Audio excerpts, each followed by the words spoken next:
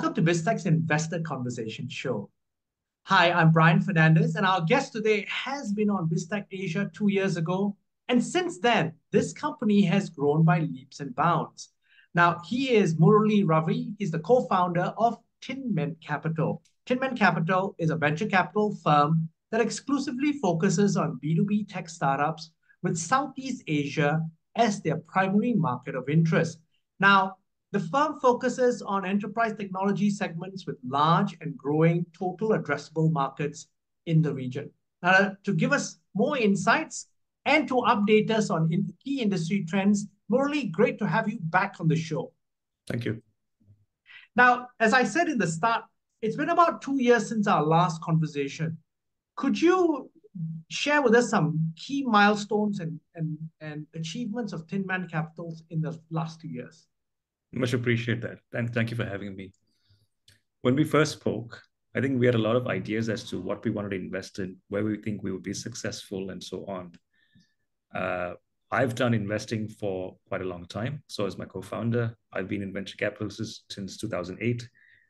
Having said that, though, this firm that we co-founded, my partner Jeremy and I, it's still viewed by potentially independent third parties as a new exercise, right? Something new that we haven't done before. So we had to prove ourselves, which also meant that we had a lot of theories and data, but not necessarily results and actual validation by market trends.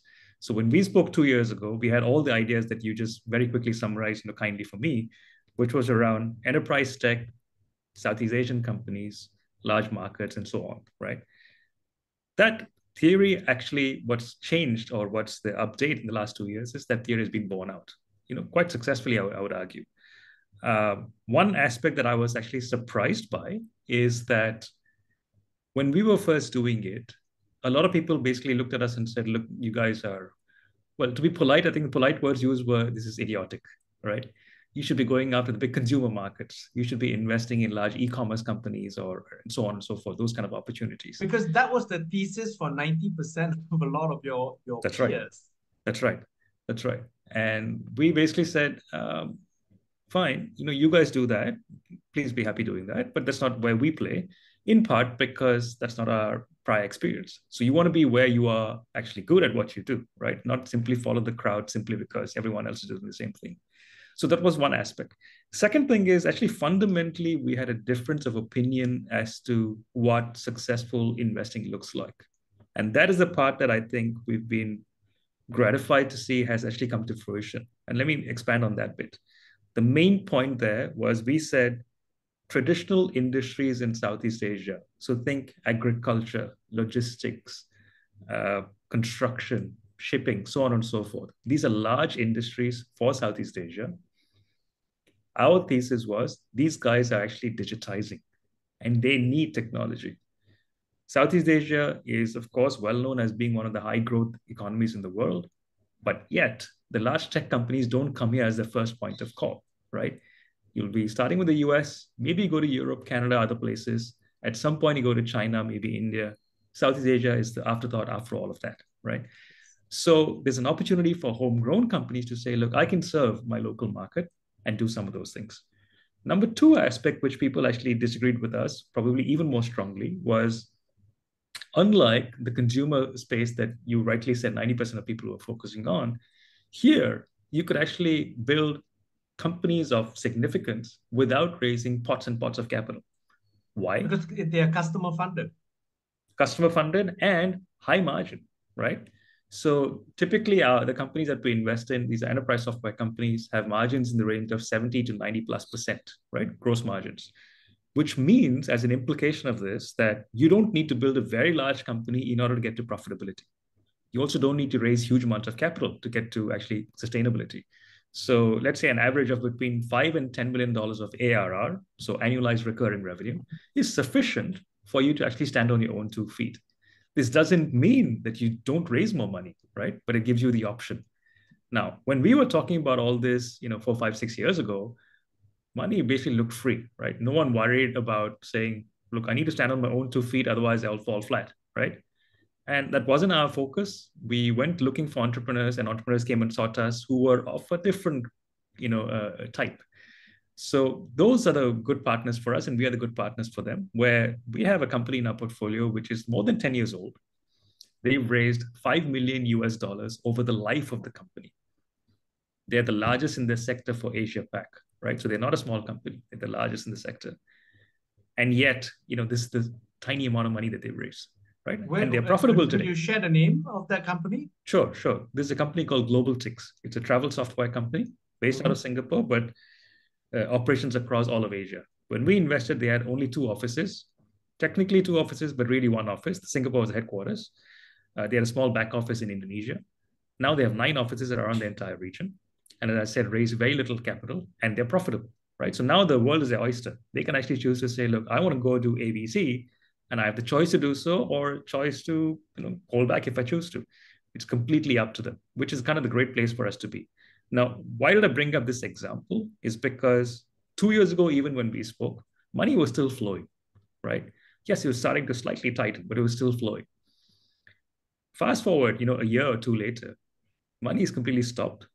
A lot of investors who you said were looking at primarily B2C and sort of throwing money down into pits where it just gets burnt away, that style has completely changed, right? There are a lot of companies who have suffered, who potentially can go out of business, who have actually gone out of business and so on, simply because they had not thought through the unit economics from day one. They were simply focused on acquiring customers or acquiring users without much regard for, is this a good customer? Can I make money off this? Will I be around for the long term? How much capital do I need? Those sorts of things. That mood has completely changed. And I'm pleased to see that our portfolio remains of the disciplined sort where, yes, you can occasionally find that they have stumbles along the way, but not one of them will have a unit economic situation which doesn't make financial sense. And also, again, for you, because of that lens, that's one of the reasons why most of them, I'm sure, if not all of them, are still alive and thriving in this market. Because in a market where there's no money, you've got to basically survive on your own 2 feet. Correct. And I remember you mentioned that you had about at that time about 8 startups that you worked with. How has that panned out in terms of, does this fit the natural venture capital model where basically 2 or 3 work out decently, 2 or 3 are okay, the rest of them are not doing so well? What's your track record looking like? Yeah. Actually, in the first fund, which we launched in 2018, we had 7 companies. And the second fund was launched less than 2 years ago, which we've had already now 4 companies. The typical failure rate for, let's say, Series A focused venture capital funds like ours, I would say after, let's say, year 4, year 5, by then things have shaken out. You should have a decent idea how many of them are going to succeed or not. So the average, I would say, in the industry is between 30 to 60% of your portfolio will be written off. Okay, that's a typical market standard. Yeah. There's nothing wrong with that. That's just the name of the game, right? Yeah. Ours, we modeled out a failure rate of 50%. It turned out that we have a failure rate of 3% so far. Okay, so it's almost like a credit portfolio, as if you're lending money, right? Okay. That's on the downside. On the upside, our returns are similar to any other venture firm. And the reason for this is because coming back to the unit economics, but also the kind of active involvement that we have with these companies, where if you just put in money, you can do a certain amount of things. If you're a B2C company, really all you need your investors to do is to give you lots of money, maybe help you a bit with hiring and governance, and that's it, right? The entrepreneurs run the business. They're the ones signing up the user or signing up, let's say if you're running a ride-sharing company, signing up drivers and so on. Your investors are not going to help you sign up drivers, right? But for B2B, especially enterprise-focused B2B, we can bring in potentially customers from another geography. We can help bring them, advisors. We can help bring them partners, strategic partners, go-to-market partners, so on and so forth. I remember our conversation, Murli, and I hate to interject at this point, but I remember you mentioning quite clearly, we're almost like a hybrid VCP firm. That's right. Because we are really active in helping. And so this has obviously played out quite nicely. Yeah, so far it's played out. Fingers crossed it'll continue to play out. And the other aspect of PE, thanks for that reminder, is concentrated portfolio, right? Now, this has happened partly by design, partly also self-reinforcing. What do I mean by that? Partly by design, meaning if I actually believe that I can help all these companies, I cannot do it for 30, 40, 50, 60, 100 companies, right? It's just physically not possible. So therefore, you build in a concentrated portfolio, right? When I say it's also self-reinforcing, what I mean by that is our help actually helps some of these companies get to a certain stage, or at the very least, stay default alive, which then actually attracts the same kind of entrepreneur to us. And we don't need to write 2 checks a month or 2 checks even a quarter, right? We are quite deliberate in what we do. Therefore, we can also self-select into the kind of entrepreneur that we feel we're a good match for, and they feel they're a good match for us, right? So this is becoming self-reinforcing in that regard as well. Not just the business model, but the types of people who approach us and want to partner with us. Now, one of the things is, and again, looking back to your thesis around Southeast Asia, that was not an outlier thesis in terms of Southeast Asia. A lot of money was attracted to Southeast Asia, but I think a lot of people realized much later, in terms of money that came out of Southeast Asia. Southeast Asia is not one market. Southeast, Yes. Southeast Asia is a diverse 10, 11, 12, 10 markets, basically. Yes. Give us a sense of how your investments have played out across the region, because one of the interesting things, and this is how we reconnected, obviously at a conference in Malaysia, and Yes. you had never mentioned Malaysia in the interview, yet you said, hey, we've got a lot of operational, most of our companies have operations in Malaysia and are doing well. Walk us through how that evolution happened. Yeah. I wouldn't even call it an evolution. It was always in the plan, to the Okay. extent that what I would say is, when I say, let's say you're doing a company for the shipping industry, shipping is not an industry of just one country, right? Very obviously, ships go from one country to another country, Yes. right? So by definition, these are companies that are touching multiple countries. And shipping is just one example. The same thing applies to agriculture. Same thing applies to pretty much manufacturing, so on and so forth. These are all cross-border, right? The previous point we just talked about, which is active involvement with the companies, that not only requires we have few companies, it also requires us to have proximity, right? Yes. So yes, I'm interested in capturing the opportunity in the Philippines market, but can I directly invest in a Filipino company and be sure that we have direct access and ongoing access to each other, right? Both sides having access to the extent that we feel is needed, right? We talk to our companies approximately once every 4 or 5 days, right? Not once every quarter, right? So that kind of active involvement, you need proximity. But at the same time, you don't want to let go of the opportunity of what those markets can bring. So how do you capture sort of best of both worlds? Let's take another company in our portfolio. There's a firm called Hubble, which is in the construction technology space. They're based in Singapore, but they have presence in Malaysia, right? So they've been actually doing actively, working with customers there.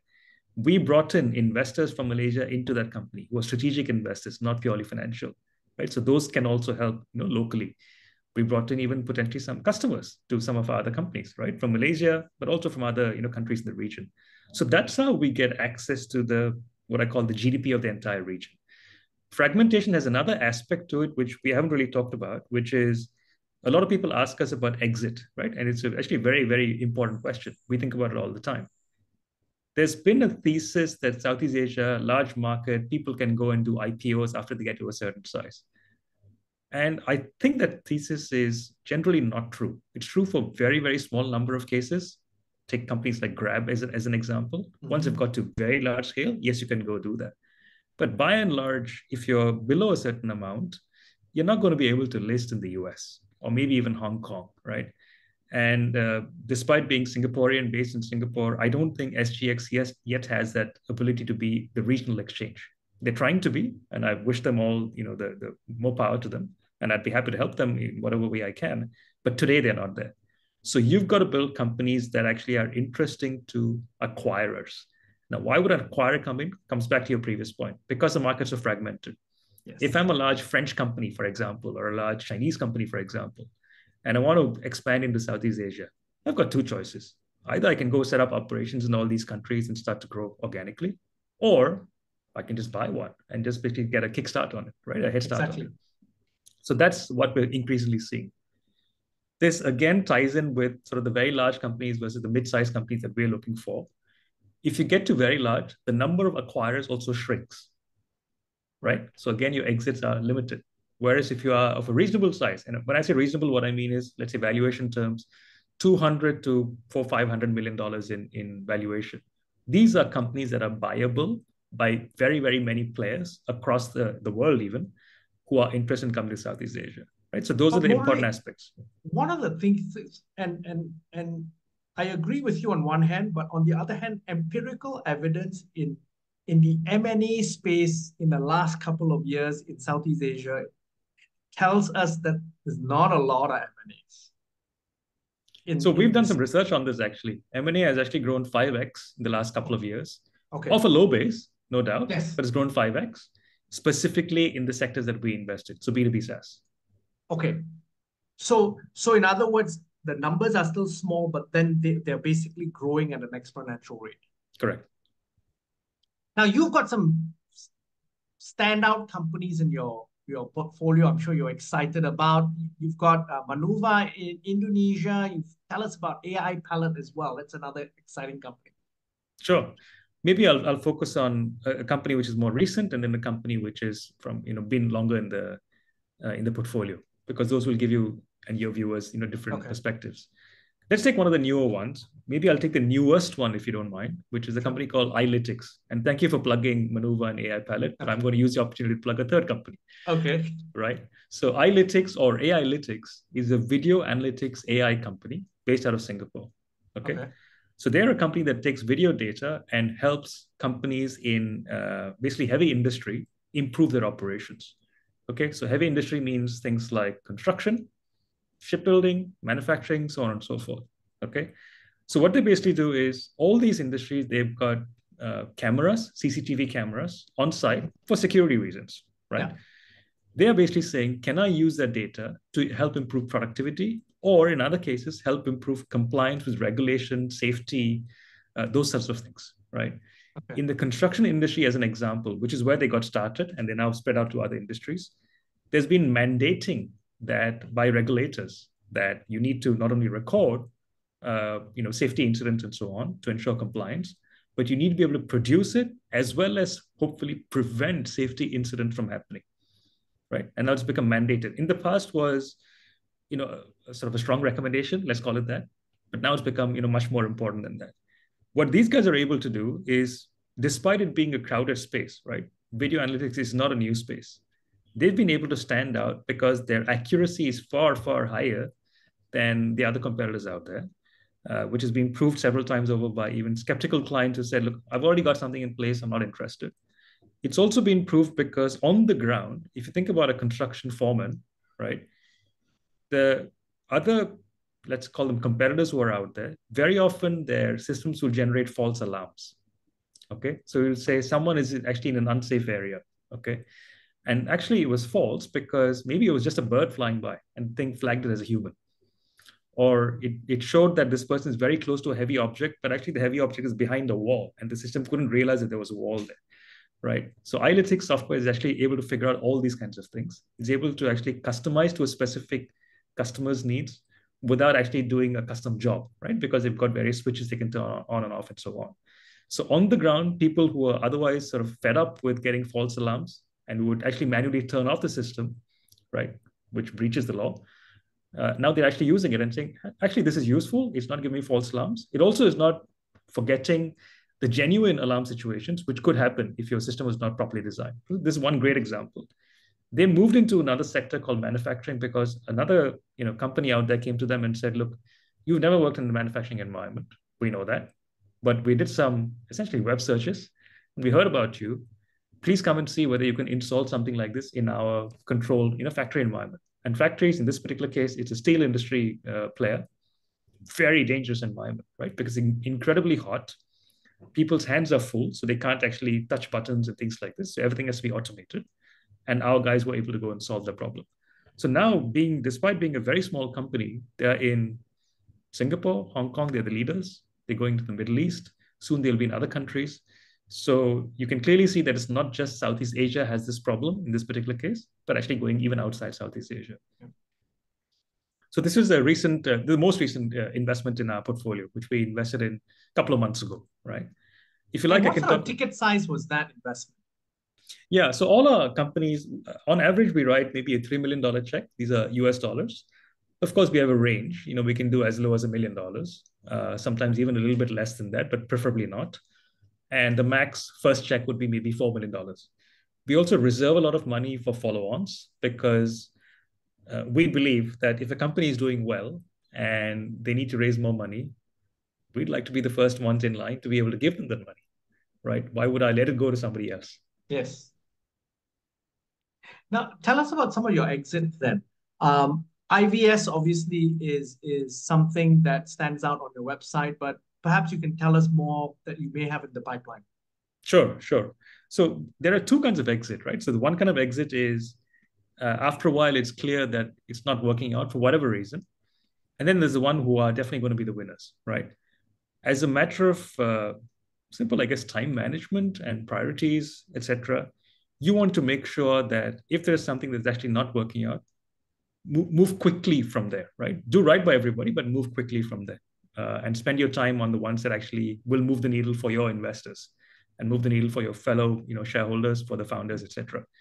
In the IVS case, this was just when the market had suddenly shrunk. IVS, as a reminder to your audience, is a company that was doing marketing software via video for publishers across Southeast Asia. In the period roughly about 2 years ago, that entire market suddenly came to a shuddering halt.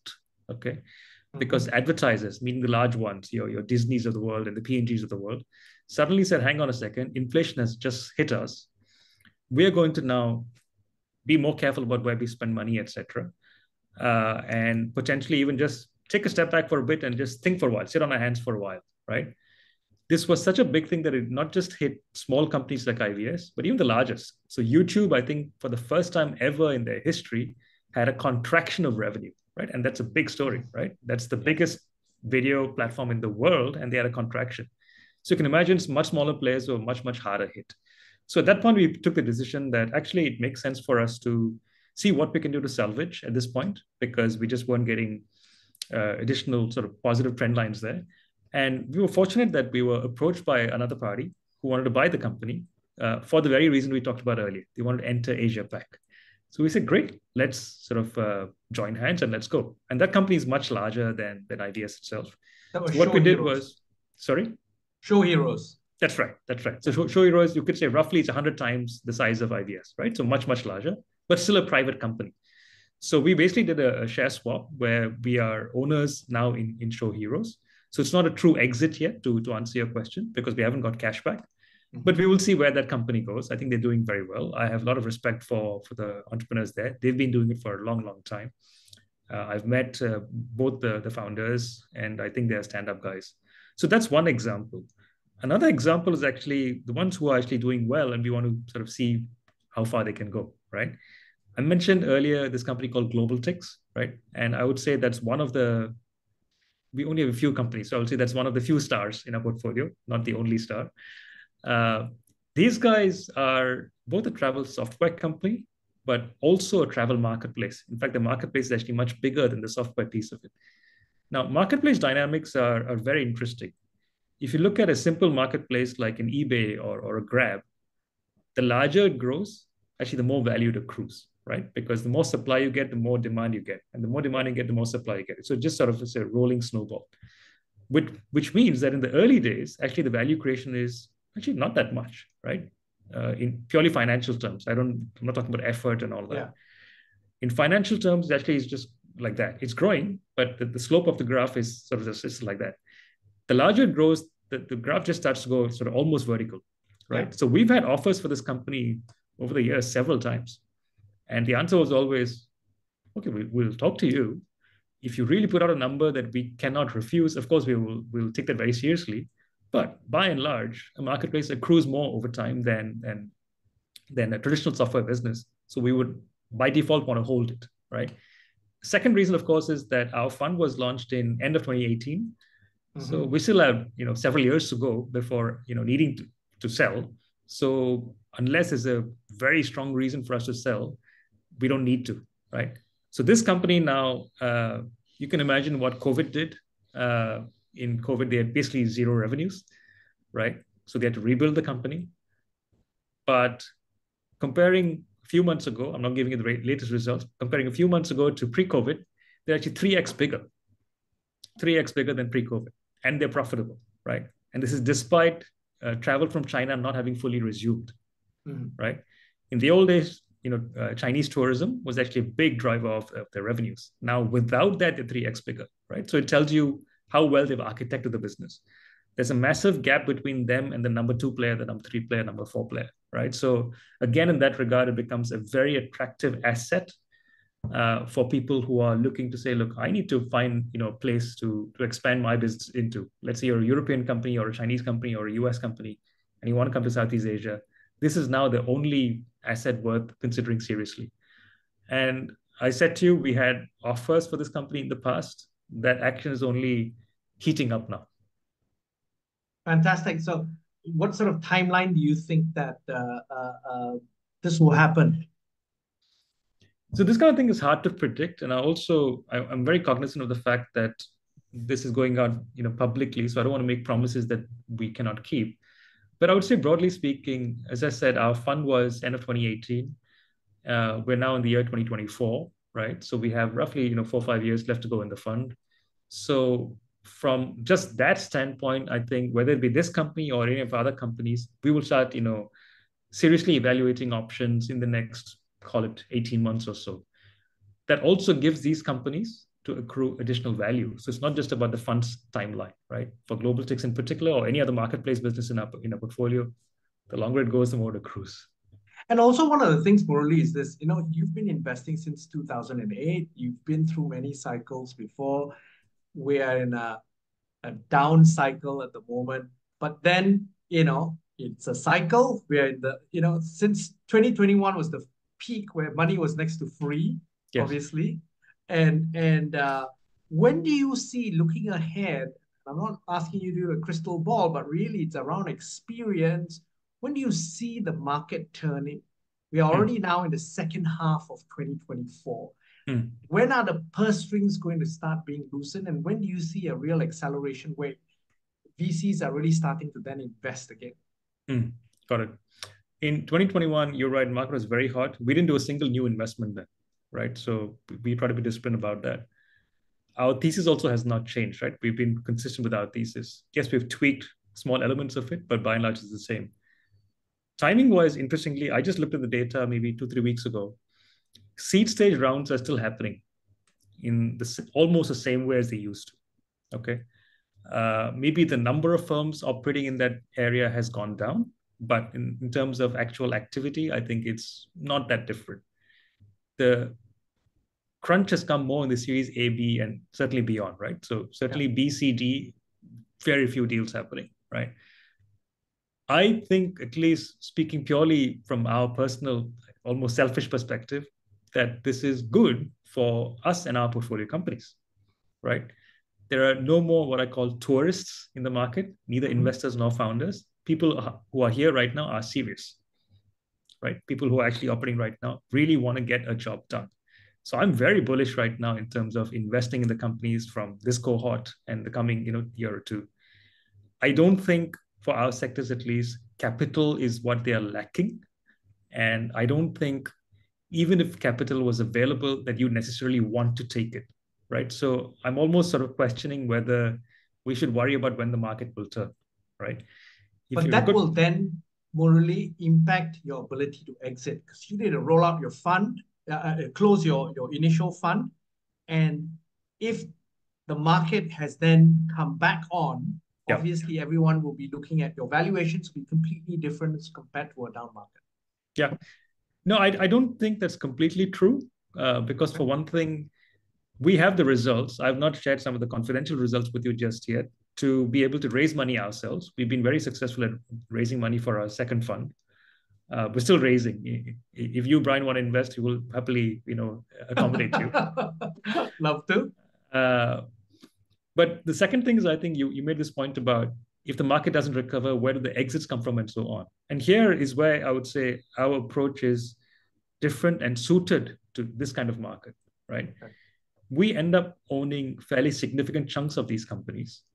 So we actually completely align with the founders in that we don't need to force them to raise 10, 50, $100 million, and then eventually sell for $1 billion, right?